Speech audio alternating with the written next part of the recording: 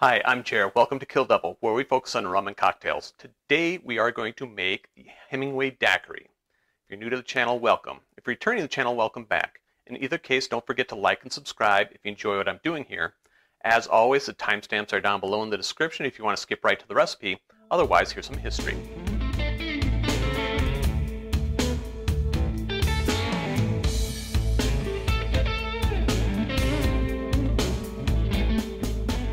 What people refer to as a Hemingway Daiquiri is a daiquiri that uses a little bit of grapefruit juice and some cherry liqueur in replacement of the simple syrup or sugar that's in a normal daiquiri. It is called a Hemingway Daiquiri because it is based on the Daiquiri No. 3 from La Floridita.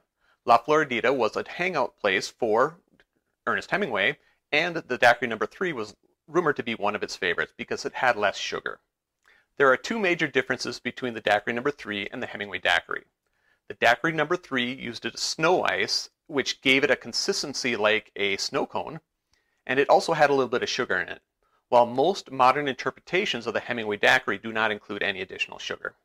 If you look up recipes for the Hemingway Daiquiri online, you'll find that the proportions for the ingredients vary wildly from recipe to recipe. Lime juice is usually around 1/2 to 3/4 ounces of lime juice. Rum is about 1.5 to 2 ounces of rum. Cherry liqueur is about 1/4 of an ounce up to 1 full ounce, while grapefruit juice is from 1/4 ounce up to 1.5 ounces. So I figure as long as you have those 4 ingredients and you shake it up and pour it into a coupe like a regular daiquiri, you've got yourself a Hemingway Daiquiri. Also note that some recipes online have a simple syrup or sugar in there to sweeten this, because without that, the cherry liqueur does not sweeten it that much. And personally, I like mine a little bit sweeter, so I'm going to put some simple syrup in mine. As for the rum, some recipes specify a rum agricole, some specify a Spanish-style rum, some specify a Cuban-style rum. Most will agree that a white rum is the kind of rum that you want. So I figure as long as you have a white rum in it, you're good to go. Having said all that, let's make my version of the Hemingway Daiquiri. The first thing I'm going to do is I'm going to add my simple syrup, and I'm just going to put 1/4 ounce of simple syrup in there. And 1/4 ounce is 7.5 milliliters. And this is a 1-to-1 simple syrup, and I use cane sugar. Lime juice. I'm going to put in 1/2 ounce of fresh squeezed lime juice. 1/2 ounce is 15 milliliters.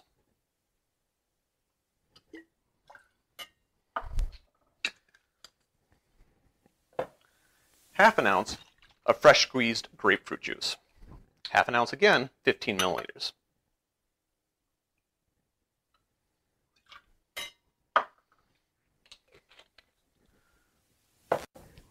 1/4 ounce of cherry liqueur. 1/4 ounce, 7.5 milliliters.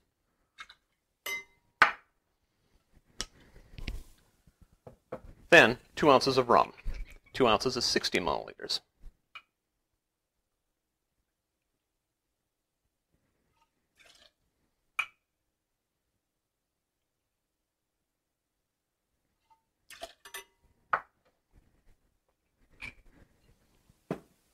Add your ice and shake.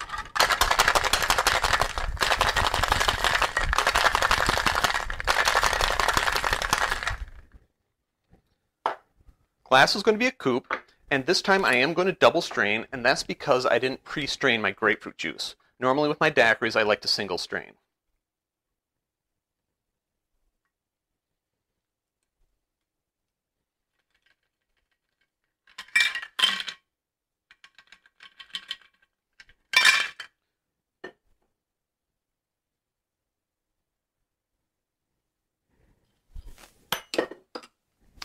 Finally, the garnish. A lot of recipes online say that there is no garnish, but some say a lime wheel.